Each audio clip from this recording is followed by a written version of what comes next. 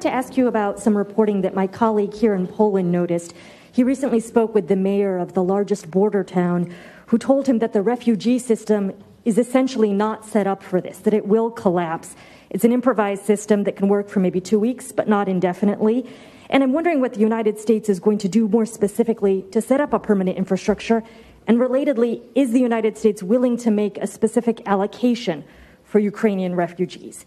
And for President Duda, I wanted to know if you think, and if you asked the United States to specifically accept more refugees.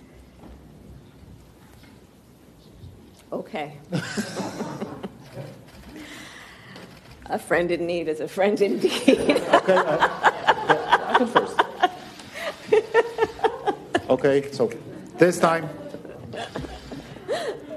Szanowna pani redaktor. Madam, the situation is very complex. This is what I was saying.